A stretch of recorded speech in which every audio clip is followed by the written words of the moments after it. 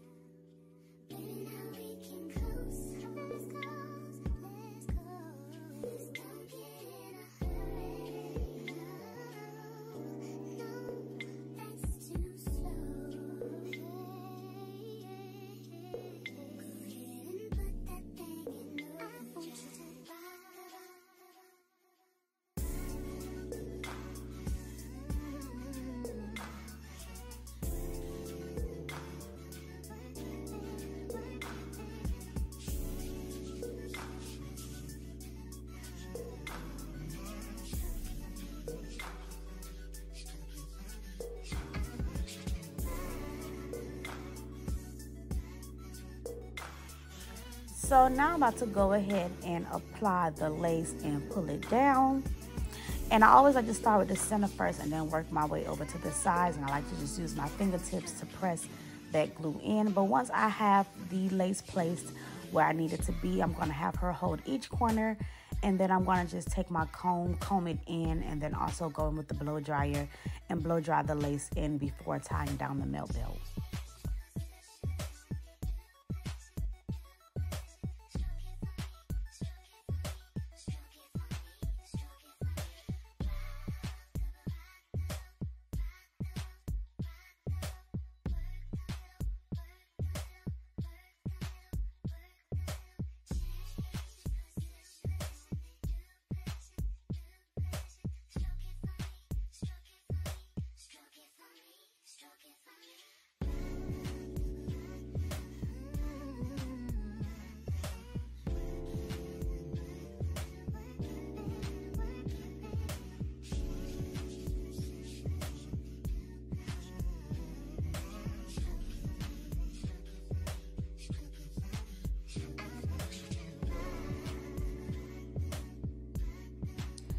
And I am going in on the heat setting. I know some people like to use cool air. Some people use the hot air. I mean, I don't know. I guess it's just your preference, honestly. But I usually just use a little heat when I, apply the lace. But I do understand why people do use cool air, because you don't want, of course, to heat up the hairline to where it starts sweating before you, finish installing it. But nevertheless, I'm just, kind of plaiting the back out the way, and I'm going to go in with that melt belt and tie the hairline down. And off camera, I did go ahead and sew the back of her lace down to make sure it's super secure in the back.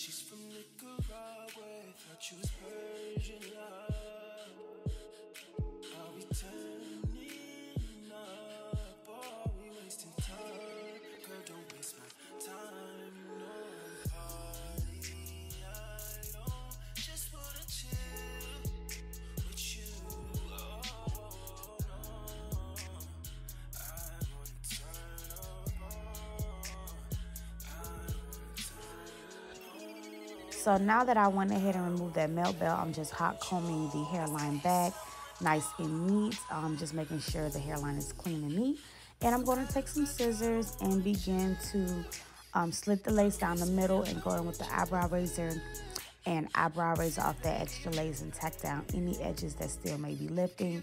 Now, before I actually started the video, I did go on, put her wig on her head to pull out the hairs that did not match the shape of her hairline. So I did a little bit, but I didn't want to go in too much because, you got to always go back in and cut the lace. But now I'm just going in with that eyebrow razor and razoring off all of that extra lace and just getting everything together before we start the actual styling process.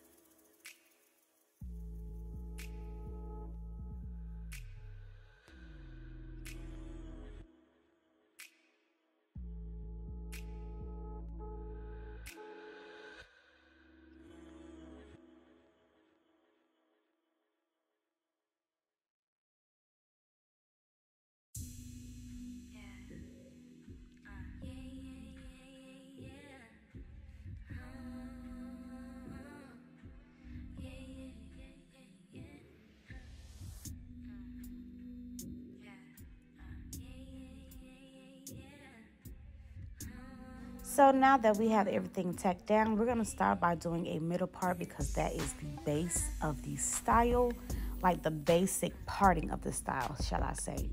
So I like to start off with my middle part. Just go ahead and use a little wax and just sleek that down nice and neat.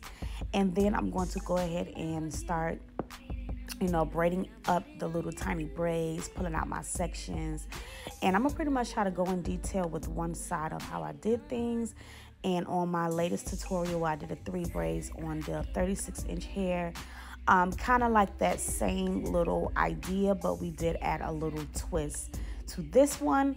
So if you have not seen that 30-inch slay video, make sure you do watch it after this because it is a banger, okay? But nevertheless, I'm going to go ahead and start by doing my middle braid first. And sometimes I usually do this style without a baby hair in the middle, but if you prefer to do a baby hair in the middle, you can, but yeah, I'm just gonna go ahead and get the middle braid braided, and then I will go ahead and work on creating the side braids. But I'm just gonna go ahead and start braiding it straight back.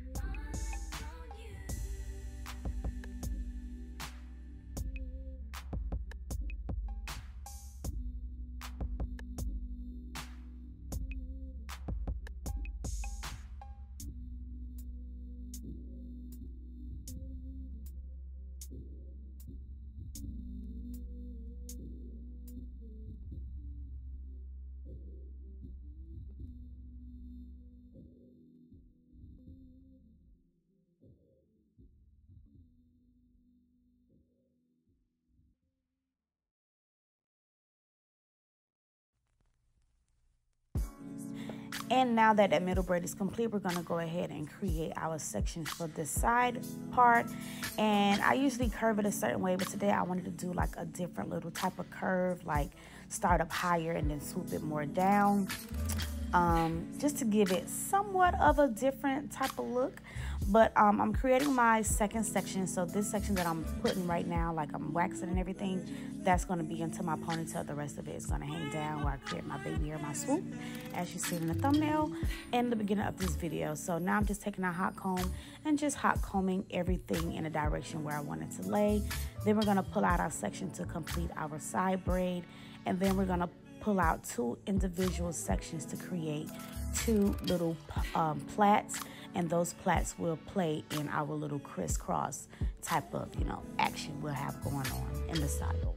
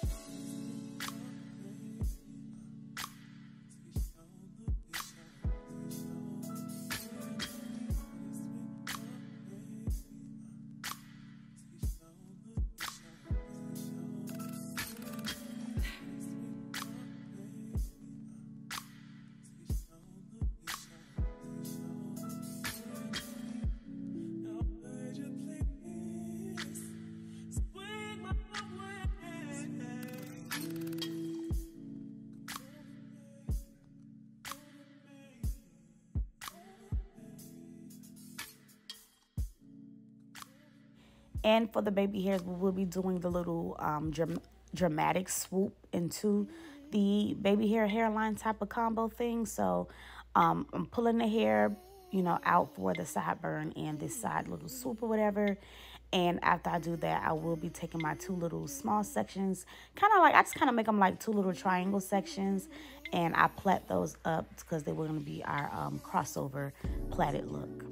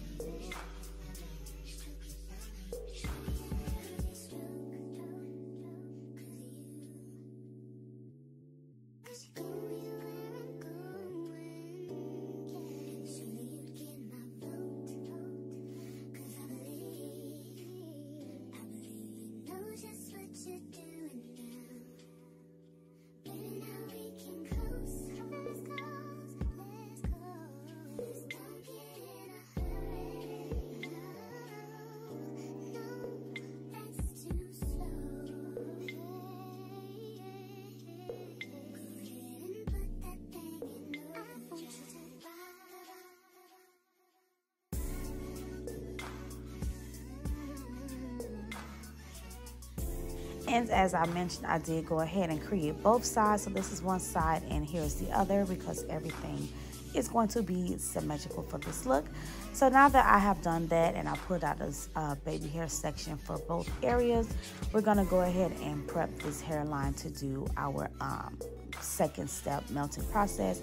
And I'm just going in with that foundation once again and just tapping across the hairline to take away that little light halo. And I am using the Ruby Kisses palette level 15 in that darker brown shade in that palette. So just going across the hairline and tapping it with that foundation once again, and then we're going to spray and tie down this hairline to get it nice and super melted, super blended. And then I am using the original Melt Belt spray that I started with, which was the Got To Be spray. I don't know, just always something about going back to the basics that just have you remembering why you loved it in the first place.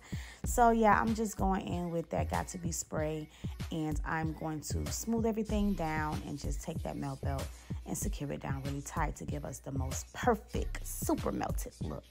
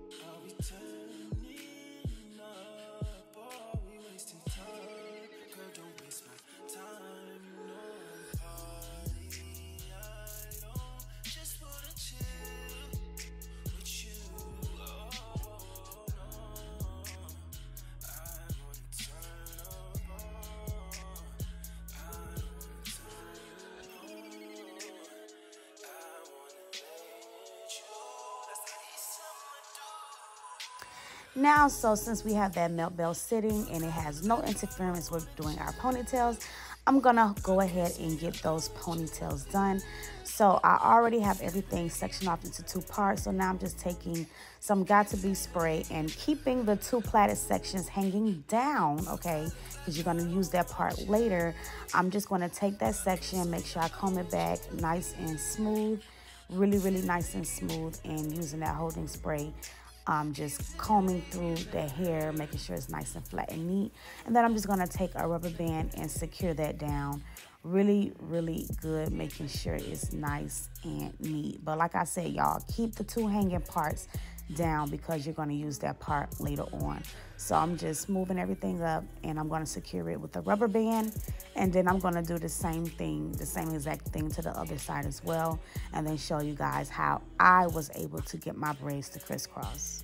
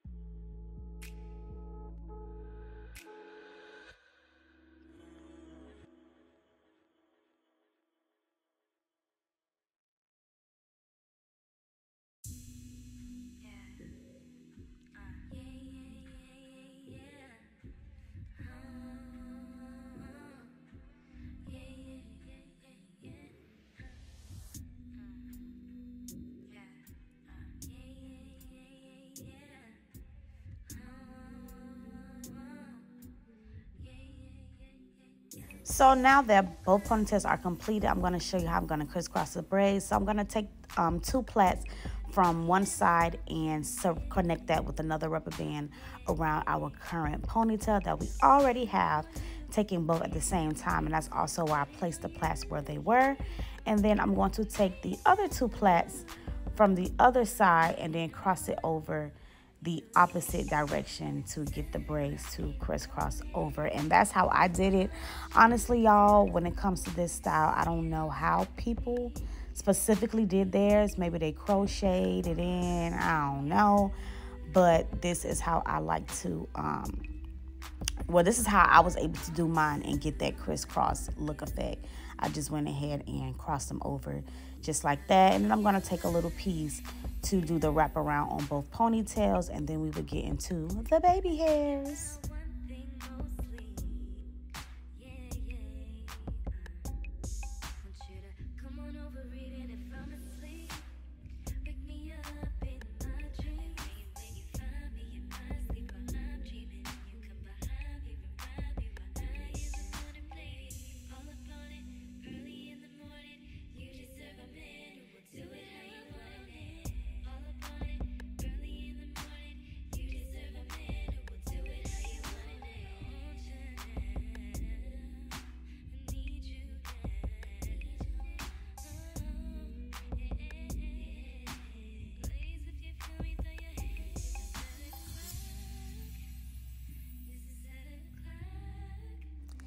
And this is what you call a meltdown. Do y'all see that? Straight out the scalp, okay? When I tell y'all we got the best wigs, it don't just be me talking. I be just dead serious, okay? So now we remove that melt belt, and now we're gonna go ahead and get into the baby hairs, because that is the most simplest yet the most effective, like big kaboom. Like honestly, I feel like baby hairs can make or break the look. So you want to make sure you know, master doing some baby hairs. And before I go ahead and swoop it, I'm just going to pluck some of those hairs out. Me personally, I don't like super thin baby hairs where it's like really see-through. But, you know, I don't like them too thick either. But at the same time, with this new little swoop trending style baby hair, it do be a little bit fuller.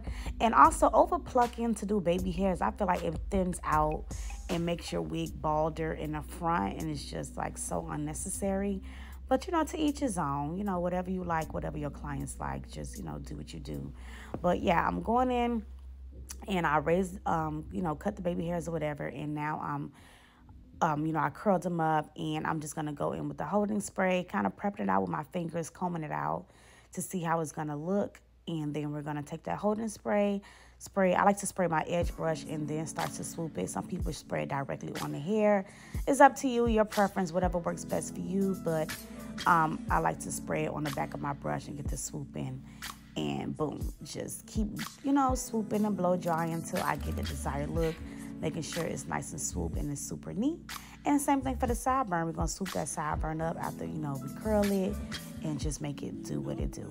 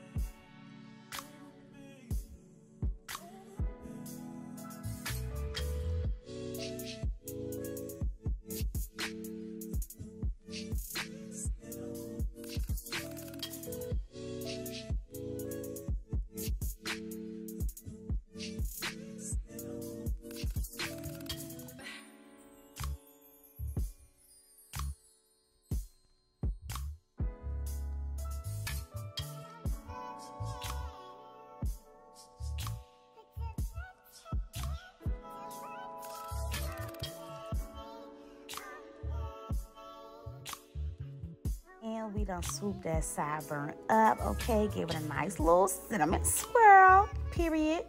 And this is what it looks like after completing one side. And I went ahead and did the other side as well. And here is a close-up and personal. Ooh. Yes, ma'am. That's how that go. Y'all see my little crisscross design? And here is the final look after swooping everything up.